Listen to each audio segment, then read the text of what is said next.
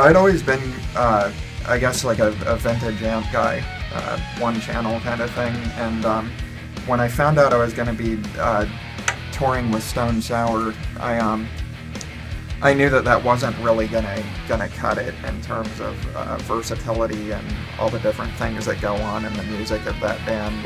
My friend Frankie had an ENGL Powerball too, and he loaned it to me because I was kind of looking for something that I would like, and the amp just completely blew me away. So I immediately sent an email to Michael Berger over at ENGL and set up a time and came down and tried out a bunch of amps, and I mean, this one is the one that really just, I mean, they were all great, but this one just, it was instantaneous. Like, as soon as I plugged into it, as soon as I turned it on, I hit one chord on it, I knew that was the amp I was going to use.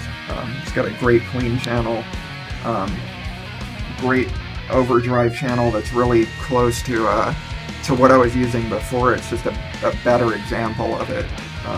It's just everything about it. I really don't see myself ever needing to use another amp but this one. I mean, it's kind of perfect.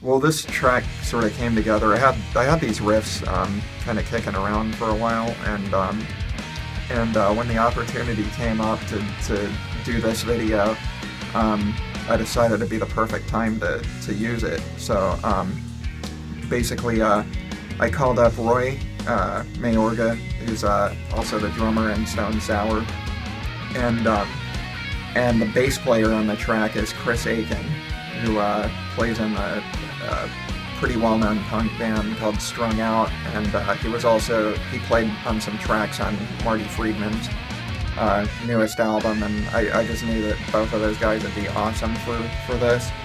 And yeah, it just came together really fast. We went over to Roy's, sort of banged it out in a couple of hours, and here we are.